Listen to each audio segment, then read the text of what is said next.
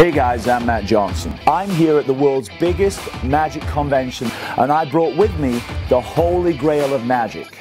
I attempted to fool professional magicians with any card at any number.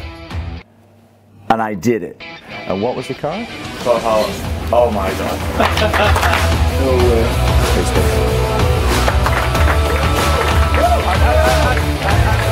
And I did it with one of the easiest, most commercial, instantly reset versions of any card at any number you've ever seen.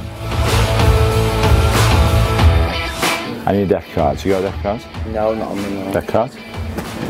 Yeah. Borrowed deck. It's important I do this for the borrowed deck. Okay. Yeah. We're going to try something and we'll see if this works. So, deck of cards. Brandon, name a card. The Four of Hearts. Four of Hearts. Now, I'm curious. Wow, these are cool, man. Is this a full deck? Yeah. It is a full deck. Yeah. Okay. I did see the Four of Hearts. It's in the deck, right? Now, Brandon, I can tell you this. The Four of Hearts is nowhere near the top.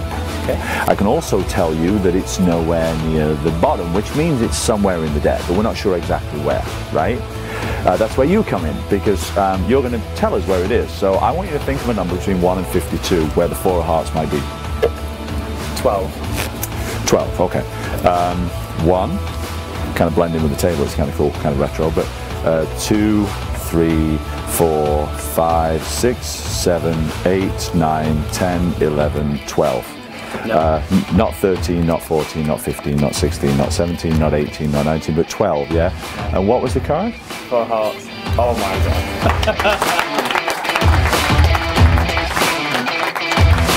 god. So it was a Jack of Spades and the number was? 10. 10. How cool would it be if the 10th card down in this deck, if it were the Jack of Spades? Crazy, Yeah. right? Yeah, okay. We're going to try this. You could have picked any card, you could have picked the Jack of Spades. I want you to hold the cards face down. What you're going to do is you're going to deal 9 cards here face down out loud. 1, 2, 3, 4, 5, 6, 7, 8, 9. And then the 10th card here face down. Yeah? Okay. Okay, so go ahead. 1, 2, 3, 4, 5, 6, 7, 8, 9. You said 10, right? Put it right here. Okay, and the rest of the deck. Okay, so let me see. Yeah. I think some of these cards stuck together. Wait.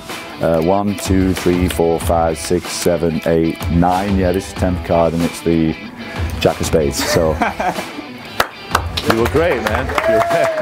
In the journey, I'm going to teach you 5 versions of any card at any number. Some with sleight of hand, some instantly reset, some where the spectator deals, some with a gimmick deck, and some with a borrowed and shuffled deck. No matter your skill level or your expertise, beginner to professional, you're going to find something that you will use for sure. So join me as we go on the journey.